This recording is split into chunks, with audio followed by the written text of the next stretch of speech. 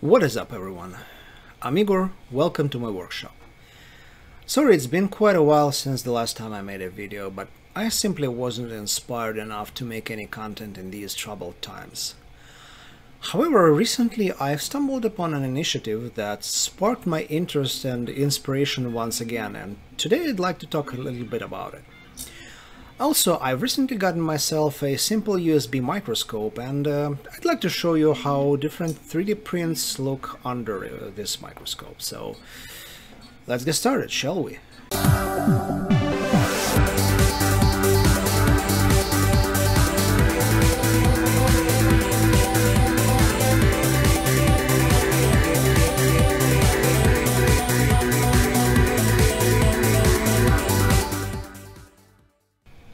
As you might have already noticed, there is a pandemic going on our planet. Chances are you are already under a quarantine or will be pretty soon, and I'm pretty sure that everybody is feeling the impact of it. You've also probably heard there are shortages of medical supplies in hospitals, things like masks, gloves, face shields, respirators, and other stuff. Now, the Syrsa research company that we all know and love has developed a 3D printable face shield that anybody having a hobby-grade 3D printer can make. This shield has been reviewed and approved by the Czech Ministry of Health, so don't think this is some random guy putting out some random model. No. The link to the download is going to be in the video description. They've put out designs for two pieces, which you should print ideally with PETG. PLA may work in a pinch, it's more brittle, but may work. PETG is preferred. They've also put out a DXF file, which you can print and get yourself a template, which you can use to cut out the actual shield part from a 0.5 millimeter or 0.02 inches thick transparent sheet. Then you add a rubber strap and well, you get your face shield. My voice is gonna sound funny now, but even something like a 2-liter straight soda bottle could work in a pinch. This face shield is actually made from 2 empty laminator pouches laminated together. It's a little bit flimsy, but they seem to make a decent substitute. I could also probably laminate it like 3 of them together, and it would be more rigid. Now there is a guy in California who, along with a couple of other guys, have organized a campaign to help local hospitals where things are pretty bad. I mean, now, New York is the probably worst place in the USA, but California has been hit pretty bad. The link to his post on Twitter is in the description as well.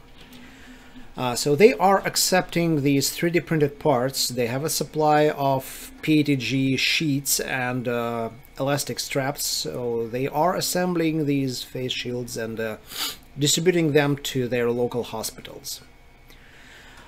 So I was really moved by this, and I decided to take my part in this effort. And this week my printer will be churning out these parts pretty much non-stop. In fact, you can probably hear it in the background. That's why this video may be a little bit noisy. I'm even thinking about bringing back my other printer from the storage and firing it up as well. It needs some TLC, but it's in a decent shape. There is also absolutely nothing preventing anybody from organizing a similar group wherever you are located. Again, the STL files are available on Prusa website for free, and if you can source transparent sheets and rubber straps, or know someone who can, and you can sanitize everything properly, then don't hesitate, reach out to your local hospitals and ask if they need face shields. And if they do, just start making them. Perhaps the hospital can do the sanitizing part, so there is one less thing for you to worry about.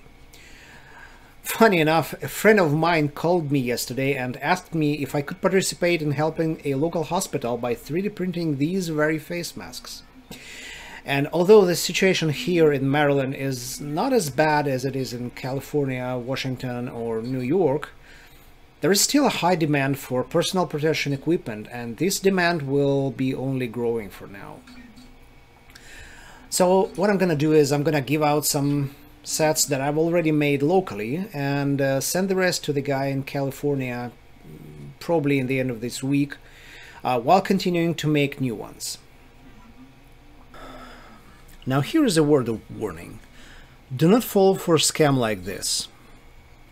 These people are trying to capitalize on the pandemic by pushing their nano-hack masks, which you must print with their proprietary filament. They claim their PLA filament with some added copper is capable of killing the virus. Well, there is some truth in it, because copper does kill bacteria and viruses, but claiming that a mask printed from plastic containing some copper nano unicorn powder claims that such masks will protect you from coronavirus is bullshit. Also, their masks do not have an actual filter, and therefore they're absolutely useless without one.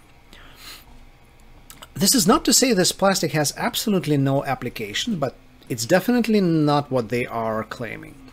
Again, this plastic may be fine for other applications. For instance, I can imagine printing something like a doorknob from it, where bacteria and viruses get deactivated by copper eventually.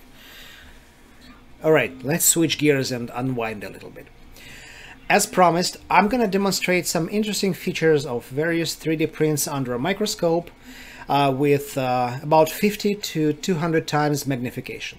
Let's go. This is a piece of a wall of a model printed in vase mode with white PLA on Artillery Sidewinder X1. After all my modifications, I'm getting acceptable print quality, but still, there are some uneven layers, and I tend to attribute that to some undetected extruder issues. Take a look at this line, for example.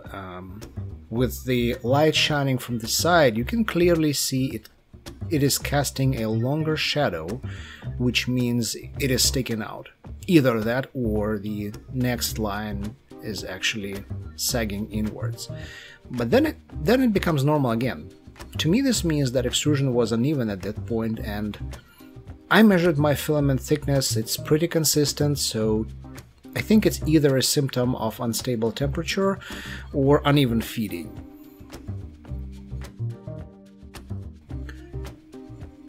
Here's another interesting specimen. It's a strand of old PETG filament extruded from 0.4 mm nozzle. The filament was stored on a shelf without any drying agents, and it was noticeably cracking and popping while printing, and indeed you can see blobs and bubbles caused by steam exploding from the inside. It was also printing very stringy and blobby.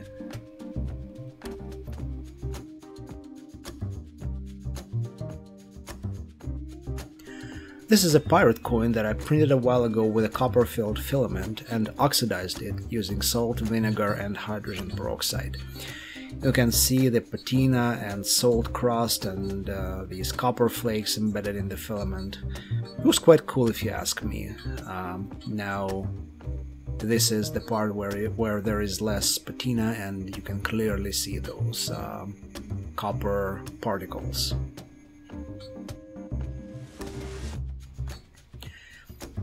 And for something totally different, here is how an SLA, or more specifically a DLP print, looks like under a microscope.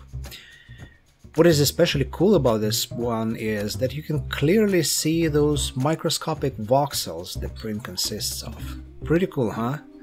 It kind of looks like a Minecraft world.